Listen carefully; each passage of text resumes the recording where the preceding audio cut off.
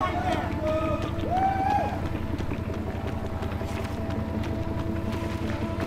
fucking proud of you. I love you. Let's go. Let's go. Way to close the gap. Looking great. Go, go, go, go, go, go.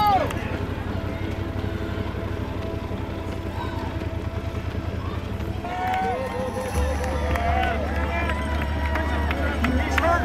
He's hurt. He's hurt bad. Good shot. Oh, come on. Come on. You got this. Get it, get it, get it, get it. Stay with him, stay with Trevor. You're in the corner and go. Stay with him. Stay with him.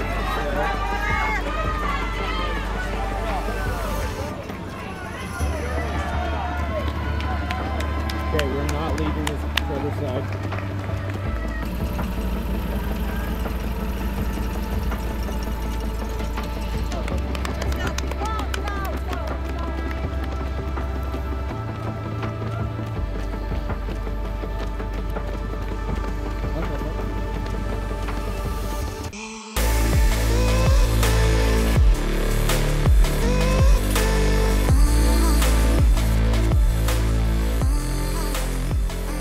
Yeah, You did the thing.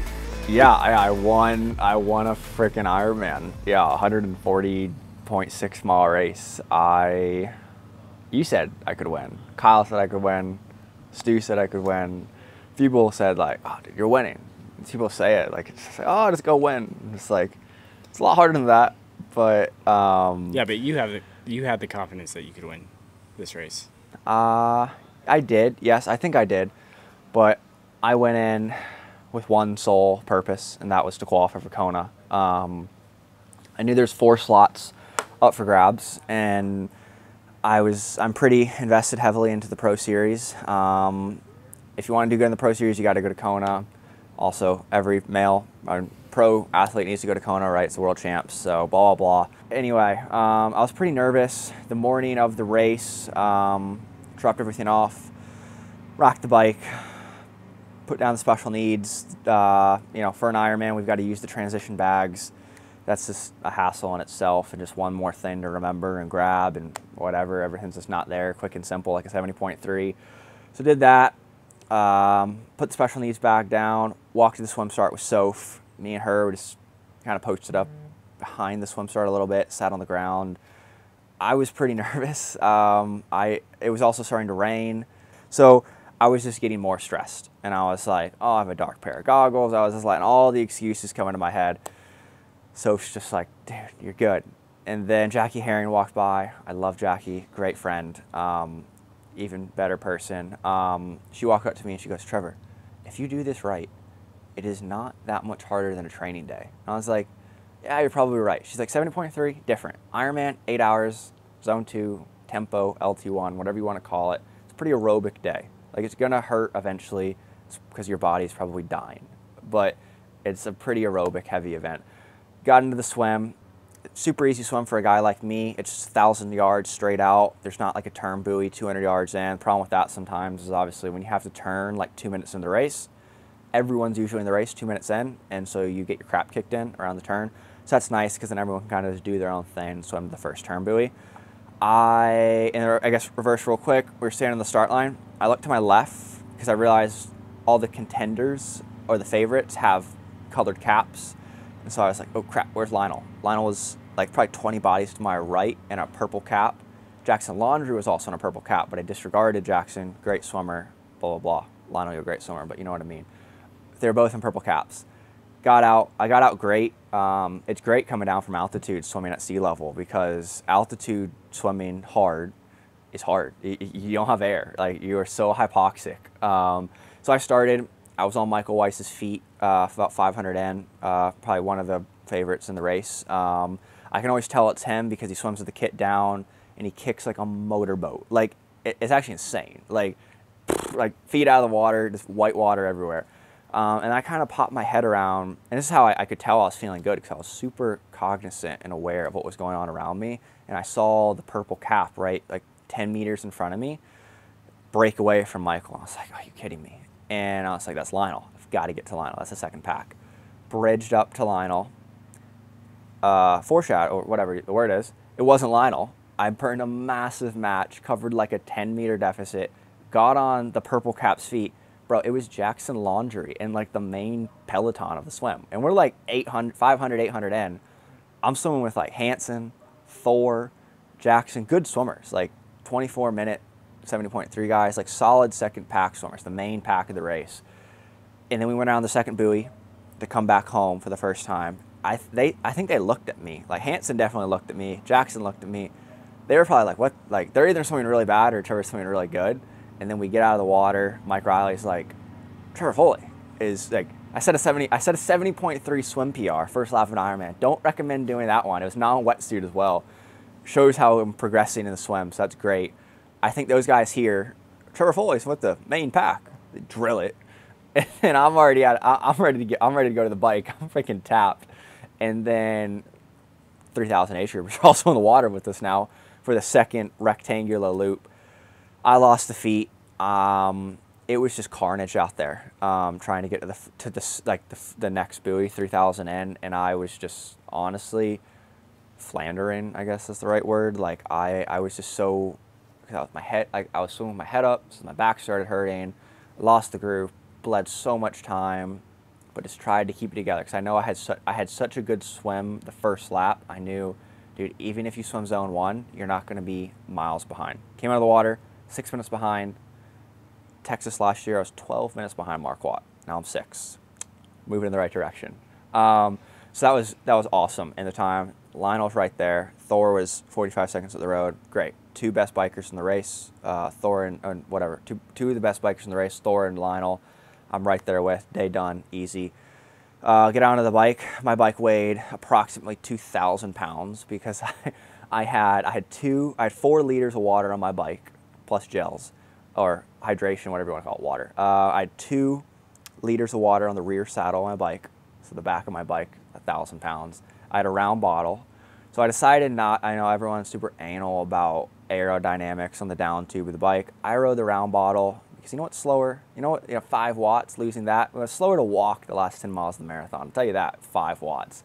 So I ran the round bottle and then one between the arms. So I had a ton of fluid, but wow, I had to go hard up those hills. I was like, is Lionel going hard up these hills? And I was like, no, your bike's 200 pounds, so you're having to do double the watts he is. But I did that on purpose because I was so scarred from my other Ironmans, walking, blowing up. This comes out as being an idiot. I wasn't an idiot. I just wasn't fueling properly for these races. And this time I was like, dude, I have a plan that I made with Jared. That we did the testing at. We looked at how many calories I'm burning, how many I need to have. He was adamant on sodium because I've had hamstring cramping in the past. We had everything dialed and it was perfect. It was great. I actually ended up taking a bit more than we talked about just because I felt like I could stomach it.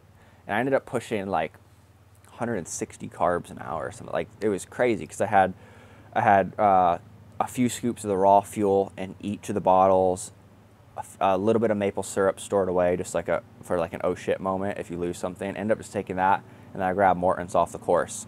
And then the luxury of having the normal bottle cage on the down tube of my bike is then I could grab a normal water bottle from the aid station, set it perfectly in there. Because the problem is you're not allowed to put it down your shirt anymore. I wish we could still do that, not even just for an aerodynamic reason. But I was doing that like my first Ironman ever for a storage, because like where do you put those plastic bottles? And so I was just putting water in there. So I was throwing back stuff all day. Felt strong all the way through the end. It was an honor, privilege, dream come true to ride with Lionel, you know, riding with your hero for 112 miles. That's just cool, right? Like, you know, not many people will go get to play football with Tom Brady or play basketball with LeBron. So that was my moment. So cool, especially on a 2-lap course like this on some of the hills, hundreds of people on the hills. And they go crazy, I'm sure, for everyone, but they go ballistic for the boss. Like people run into the road and lose it for Lionel. And I was obviously behind him, so I was feeding off that energy. A few people knew me as well, which is so cool. And we come into town, and me and Lionel are 2-3 in the race, and Marcotte was up the road 8.5 minutes, I think I heard, coming into the T2. But again, Kona was the only goal. Marcotte had a Kona slot. If Marcotte was an hour ahead of me, I didn't care at all. Like, he was so removed from my mind. I had a slow transition. I just sat down for about a minute, took my time, put the socks on, put the shoes on. I had little Ziploc baggies. I had 3 of them, salt pills, raw salt, gels, backup gels. I mean, I had lunch, put it in the back of my kit. And I kind of like shuffled out of transition probably the first 10 minutes waiting for Sanders to catch up, because I knew he was going to be way better at pacing than me. I've run 16-minute 5Ks. My first 5Ks of Ironman's retarded. So I didn't want to do that. So I kind of did that, but was just feeling good and running consistently. And so at the time, he never came back. And then so I finished the first loop, 13 miles, grabbed the special needs bag. I'm kind of hearing, dude, you just cut Marquardt's lead in half. Well, if you cut it in half the first lap, you got 1 more lap, so now it's a sprint finish to the end if everyone does what they're supposed to do. Didn't even fucking let it go into my mind, though, for a second. I asked Sophie, I think I saw her at mile 14, and she's like, 3:45 from Marquardt, and I screamed. I was like, where's Kona? And she's like, 25 minutes, you're fine. And I was like, I'm not. I'm just like still waiting for the blow up. And this is 14 or 15 miles in, still waiting for the blow up, still waiting for the headache or the cramping, whatever. And then it's not coming, it's not coming. We go to the out and back on River Road. I make the turn. I turn off of River Road to 21 miles, and someone goes, you're a minute down. And I look up the hill, and there he is. He's 100 meters in front of me in his bright red kit. I see the police, the moto, the whole 9 yards. And then I yell to myself. I'm like, all right, it's time to finish the effing job. And that's the first time I thought the whole race. So I'm 7:15 into the race. Like, all right, this is your race. He did a good job, but it's time to win the effing race. And I was just like, just do it. And I just gave myself no ultimatum, sprinted up the hill like an idiot. And then we get to town, up, what's that, like, we go up the hill with all the fans, and you go right to, like, the golf course right there. So, like, mile 23. Soph's, like, almost in tears, screaming at me like I'm going to win the race. But I still got 5K to go. I'm still waiting for the blow-up. Marquardt's 5 feet in front of me. I'm storming up the hill. Everyone's yelling my name. Like, thousands of people were yelling my name. It was an amazing experience. Thank you to everyone who was cheering. So I steamroll up 99% of the hill, and I'm like, whoa, left hamstring. Left hamstring went from this big to this big. And so I pull out raw salt. It's just like a little tube of salt and sodium and stuff. I started licking the crap out of that. I'm like, go away, for the cramp. And then my mouth is like burning because I just took in like a pound of salt. And then luckily there was an aid station with water. And then I just closed my eyes for a second as I'm walking up the hill, took a deep breath, and I was like, dude, 20 minutes of racing left. It's a ton of time still. Like, it's 5K left. That's a long time still. Like, shook my arms, recomposed myself, and gave myself to the top of that hill, so a mile-long hill. So, sorry, when all that happened, that was 22-mile mark. I ran that next mile. It was a mile-long hill up the top of the hill. I saw Kenny, and I overtook Marquardt at mile 23, right at the turnaround. He tried to stay with me for maybe 2 steps, and then I feel him go away from me, and then a fan yells, you got 100 meters on him. And I'm like, what? And then I look behind me, and he's walking, and I'm just like, oh, he's done. And then I see Kenny, and he's like, use the downhill. Freaking Toffer, bro. And I see Toffer as well at the race, and you guys are on, use the downhill. And I'm like, all right, I'm trying. My hamstrings are like gonna blow. And but again, I'm still cognizant of the blow up. I'm still taking fuel. I'm still taking gels, and I put in a big surge, 6:20 mile pace. So wow, down the hill, and make it to mile 24. So in town, you make that last right-hand turn. You have a mile out to 25 and a mile back to 26, and then finish for the point 2. I walk around the last turn because I feel my hamstrings cramping a little bit. So I walk one more time, but I knew I had a minute on Marquardt, and I just didn't. Again, once you cramp and like, you know, your whole muscles convulge, you're kind of done. I've experienced that 3 times now, and so I was like, dude, just walk. Recompose. Like, if he catches you, you're gonna outsprint him. I'm taking myself over anybody in a sprint and triathlon. No offense. And took more gels. There was an aid station right there. Hit more fuel. Literally, it's still 10 minutes of race left. I'm still fueling. Hit the turnaround. Team Barlow was right there. told me I had like 90 seconds. Ended up winning by I think 2 minutes, and just poured it on home. Come into it's a massive stadium you finish in at Placid. It's awesome. I see Soph like standing like behind the finish line tape, like all the cameras are there and stuff. And I just start bawling my eyes out, and yeah, I just like grab the tape and just start crying. And Soph hugs me, and she starts crying. And I'm just like, oh my god, like, this is the most emotional I've ever been. I don't know what happened. Like I was chocked full of adrenaline and anger. Like if someone ran in front of me, I would have just like pushed them out of the way. Like I was just angry, and then I just, with 10 seconds to go, I see Soph, and I just like break down. So yeah, that was the race breakdown. So emotional at the end. I mean, I think I was 20 minutes removed from the win yesterday.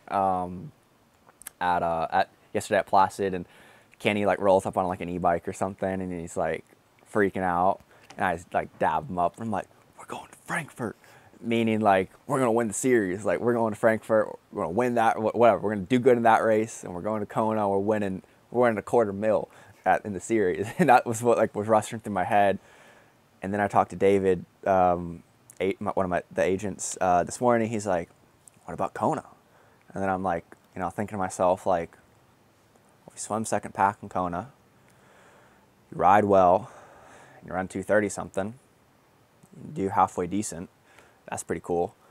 Win the series or top 3 in the series is pretty cool. So there's first world problems, right? But it's like different. I don't know. So I don't know the answer to that question. I know I'm going to be in Kona. I know I'm going to be in Topo 70.3 Worlds. That's all I got nailed down right now. I mean, I put mine, I'm like Cam Worth 2.0. Cam Worth actually texted me today. I think I'm a big fan of Cam Worth and stuff, but he texted me and said great work. But anyway, I'm Cam Worth 2.0. That's a joke because Cam signs up for every race in the world. Doesn't show up to like any of them. That's kind of me. I just sign up for all these races just because you never know what's going to happen, right? So yeah, I don't know the answer to that question. I got to really sit down and think about it with Kenny and Stu and Soph and figure out what's next. But yeah, if we do go to Frankfurt, yeah, I'm having Kenny come. Not even a film. I just need a friend because I'm not going to race in Europe by myself. Soph's going to be on a family vacation. I ain't doing that crap by myself. So yeah, we'll figure it out. But yeah, like I said, I heard a lot of people cheering my name out there. Thank you. Like I said, I think we're building a great community of people. It means a lot. Took a ton of pictures of people this weekend. It was really cool. And yeah, like I said, I think we're gonna be working with Kenny full time now. So let us know in the comments like what kind of videos you want. I know like the standard day in the life's 400-watt bike videos, sub 4 minute mile run workout videos. But like, yeah, what do you guys want to see? What's cool to see? And yeah, I'll see everyone at least at Kona and Topo. So bye.